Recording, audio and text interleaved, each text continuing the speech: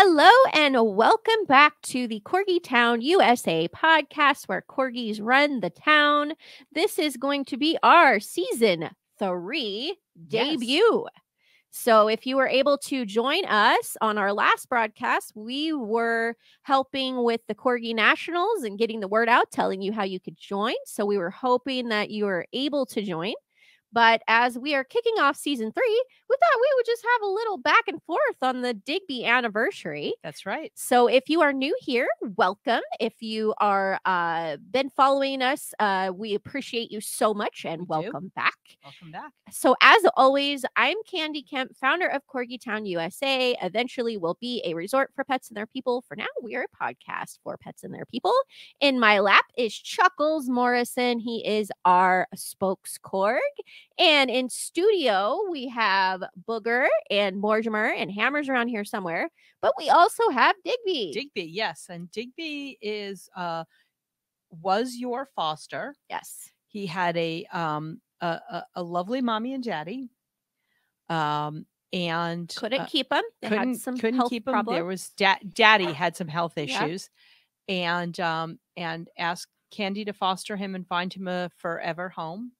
And when I lost my husband, Digby became my little boy. Yeah, he really took to you. He's very healing to you. He took to me right away. He was, there's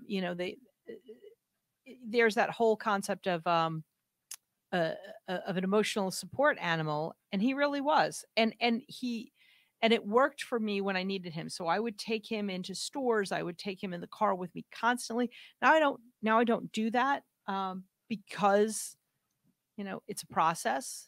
Mourning is a process. Healing is a process. Everything is a process. And it's a process where he doesn't need to be with me 24/7. And yet, I work from home, so he is with me a lot. When Eric goes to walk the dogs, we have 2 now, Eric's dog and my dog, which is now our dogs. But when Eric goes to walk the dogs, Digby looks at me like, can I go? I mean, mommy, I have to tinkle, but if you tell me I don't go, then I don't go. So that's what kind of dog he is. He's a great bond with you. Yes, he does. So we wanted to talk because this is about a 2-year anniversary now which I can't believe that's been 2 years. I know. 2-year anniversary now that Digby has been living with Kat, and people often will ask me if I haven't spoken to them. Well, do you still have Digby? So, well, he's in the extended family now, because he just took to you so well and bonded with you so well, and he was so healing to you. And so we wanted to talk about you being traditionally a cat person. And that's not to say that my cats were not super healing to me, especially Naboo. Unfortunately, one of my cats, which was my late husband's cat, if you will, passed away right after he did. Yeah. And right on the spot where he passed away. So tell me that animals don't understand what's going on. It's a bond. They bond and they know. But so Naboo was all mine. Naboo has always been all mine. She's a black and white. She's a tuxedo. And then there's something different about having a dog. I can't put in a leash on Naboo and go for a walk with her. I can't go, hiking with her. And that's something that I can only do with a dog. But traditionally, I have been a cat person. I've had cats my whole life. I've had dogs in the past, but we were never dog people. And I've said on the show, I'm not a dog person. And I know you've gotten a few comments about that.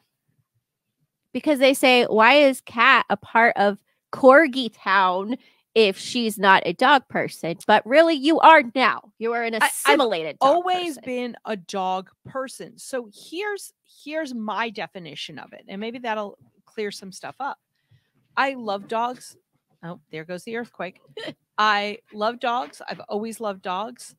I've always wanted a dog, and then it's okay. Our lifestyle, our work, our this, our that doesn't, isn't conducive to having a dog. It was never, super conducive to having a dog. Cats are more self-sufficient. Yeah, they're much more self-sufficient. You put out a litter box, you put out some food, boom, there they go. Yeah. Dogs need walks, dogs need and cats need attention and love and everything else. But growing up, we had dogs. We've always had dogs. We've always loved our dogs. We've always been very good to our dogs. And if we had a dog cross the Rainbow Bridge, we weren't that family that said, oh, okay, we want another dog, because a dog not being in our lives is so traumatic and so terrible. Yeah. A cat not being in our lives is always like so traumatic and so terrible. Yeah. A dog, we loved it and we adored them. And when people would come over with dogs and when people would have dogs, I've got a great dog story I want to tell you. It wasn't like I have to have a dog. So, and I have friends, my dear friend Mary, they've always had German Shepherds. My cousin Lee, she always had German Shepherds and she loves German Shepherds and she always has at least one. These to me are dog people. Yeah. I always have a cat. Yeah. I don't always have a dog. So that's what I mean by I'm not a dog person. I love dogs. I adore dogs. I adore them all. I just never had the need of like, I have to have a dog in my life right now. I've always had to have a cat in my life. And that's why I kind of associate, but I love dogs. I love my Digby boy. He's my boy. And I have to say, with being, I had Kira. Yes. That was my aunt's dog. And I love telling the story of when she brought her home. I had never seen a Corgi before. Yeah. And they go through a very odd adolescent stage. Mm-hmm. And at the time she got Kira, I said, what in the world kind of dog is that? She said, a Corgi. I said, a what? I said, a Corgi? And I said, I've never heard of them before. She said, neither have I. But she ended up being just this amazing dog, of course. And so when I got old enough to have my own dog, that's when I got Lilo. Yes. And he was the most precious boy there ever was. That's right. And I was blessed to have him for 15 wonderful years. It's never long enough, but I'm so glad that I got to have him for that time. But I realized among Corgi folk that I was around these other people as I made Corgi friends that loved their dog the way that I did. Yes.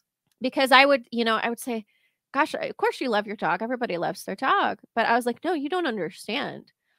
He's my everything. Yep. He's still my everything. Yeah. Trust me, Digby is my absolute priority in life, as is Star-Lord the cat and Naboo the cat and Wiggin the blue healer. So these are my absolute chickens. And my chickens. And my chickens. Got some chickies.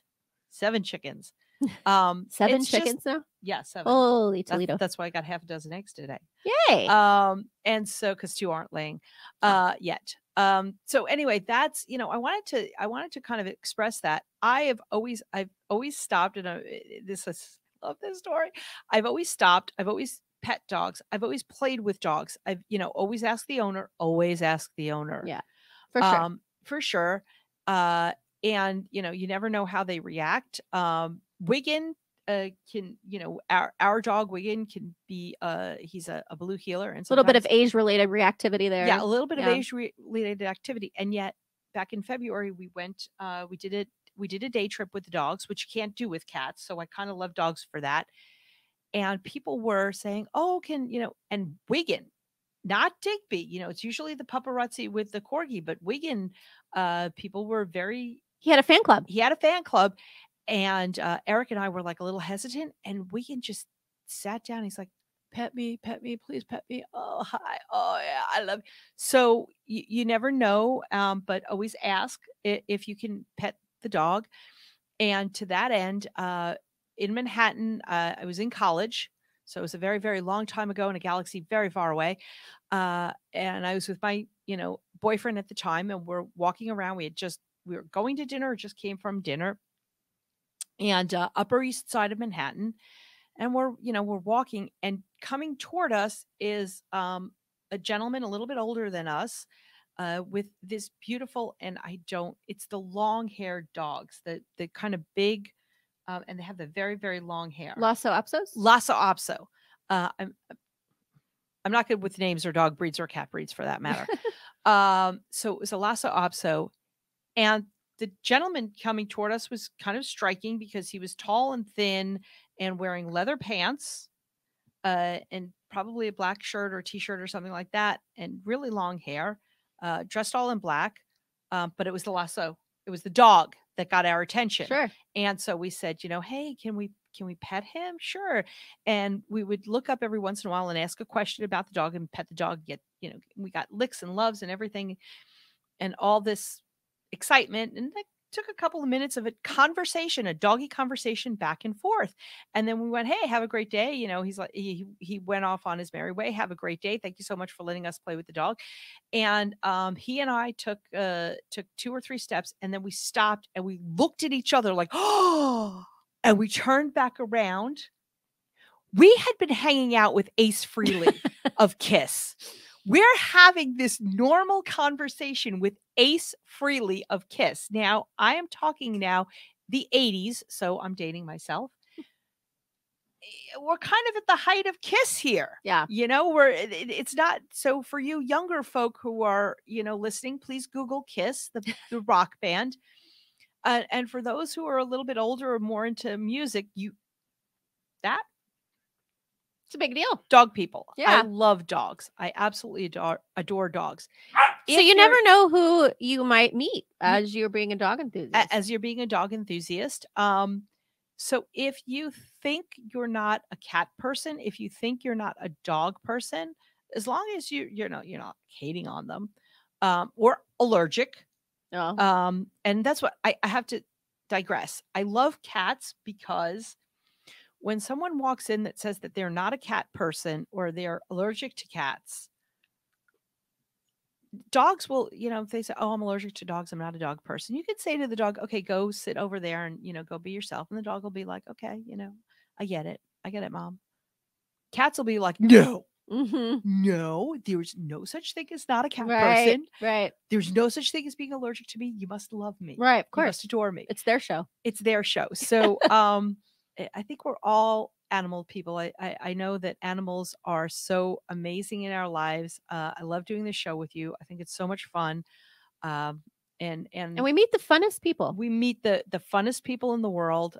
We learn the best things in the world. We learn the scariest things in the world. That's true. And I thank you for being back on season 3 with us. Yeah. Thanks for hanging in. If you are listening to our show to get a little bit more information on corgis, on the breed, on becoming a corgi parent, please reach out to us.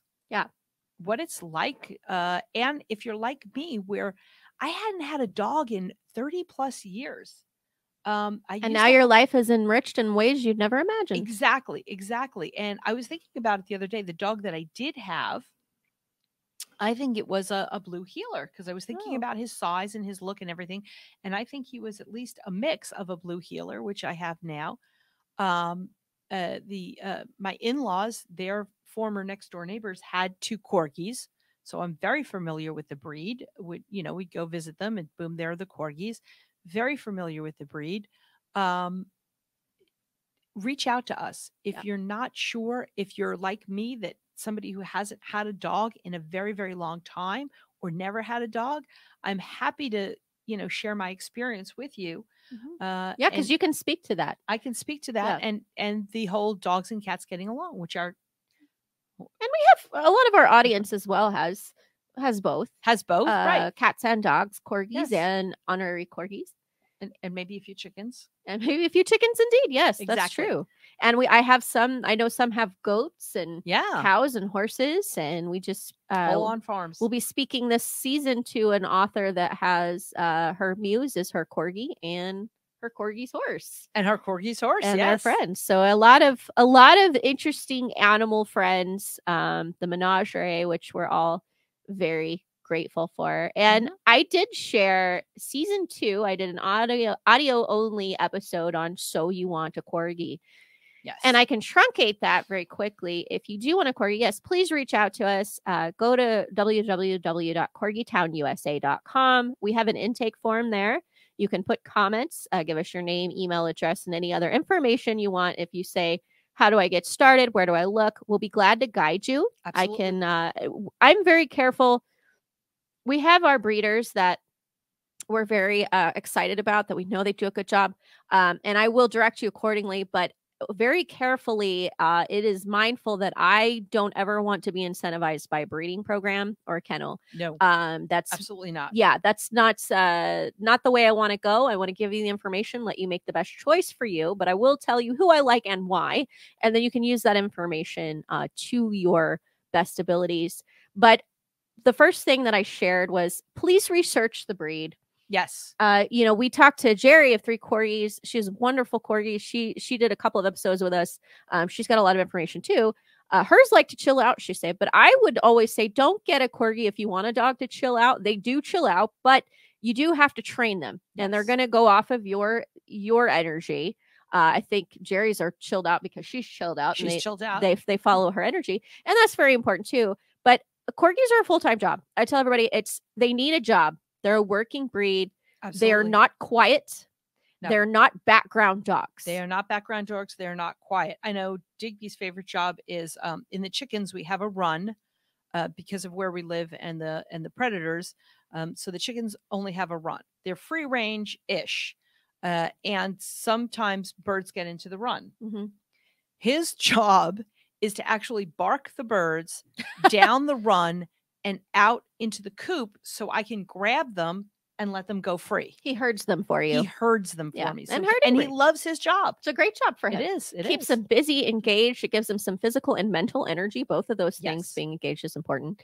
And Mortimer that I have, he's my baby. He's only just a little over 1. He's a sweetheart, but he's also probably the most corgi I've ever had. Yes. He's very bossy. He's very opinionated. He's very sensitive. He's very, he wants to run the show, and you can't be overly sensitive and a pushover with corgis. They will run all over you, and you will wind up in behavioral training. Yes. So definitely be able to take commanding. It's all positive reinforcement, no negative, no punitive, but you do need to be commanding. You need to be pack leader. Yep. First and foremost, let them know you have to set healthy boundaries for them. That's very important. But I also say, if you're looking for a breeder, I'm not anti-breeder. I'm anti-backyard breeder and anti-puppy mill. Yes. So you want to be able to see the dogs. Please don't go online sight unseen. There are a lot of scams out there. But also, I think it's important, if you can, when the puppies are old enough, go and see the litter, see their conditions, see where they live.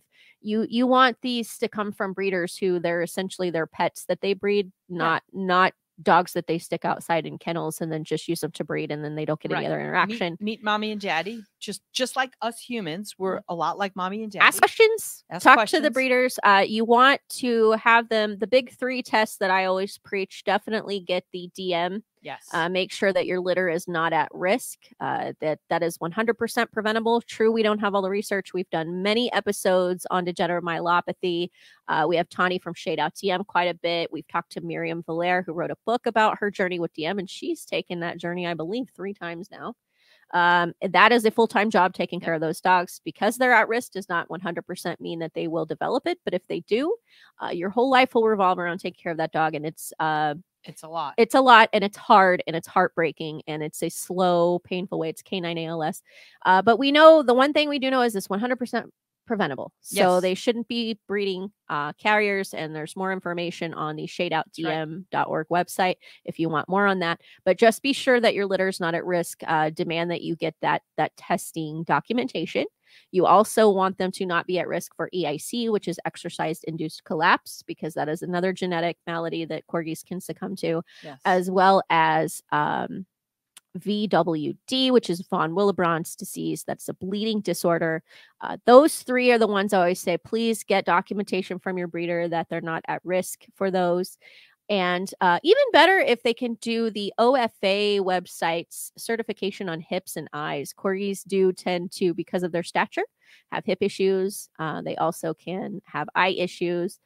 Hammer is a rescue, and he's got a cart, and he's had surgery on one side. We've had a lot of physical rehabilitation, and now he's to the age where the surgery on the other side, I agree with the vet, we could do it, but there's a lot of risk involved, and the recovery was so involved that it is, at his age, it may be too physically demanding given the risk. So we kind of made the decision to just make him comfortable and get him used to the cart.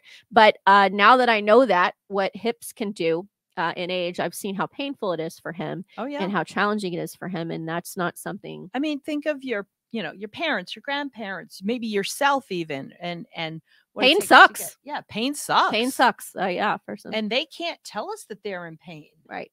So Yeah. So make sure that they're testing for DM, EIC, VWD. We're glad to help. If you want to go to our website, corgitownusa.com. If you want more information on DM, www.shadeoutdm.org. Yes. That's a wonderful organization that educates, and they're all about awareness. Hips and eyes certification, or even better, if you can find a breeder that does that. Yeah. I think we should pontificate enough and end our broadcast here. And I'm so glad to kick off the new season and have our new people and have our regulars here. Definitely. A shout out to my nephew Noah. His dad is a veterinarian. And he's one of 3 boys, 3 of the most adorable little boys you've ever seen in your life. My niece Erin just produced the most gorgeous children, really. But Noah, genetic lottery winners. Oh yeah, with the smile, Awesome. And Noah loves corgis. Aww. Loves corgis. Well, shout out to you, Noah. Thanks for listening, watching. That's right.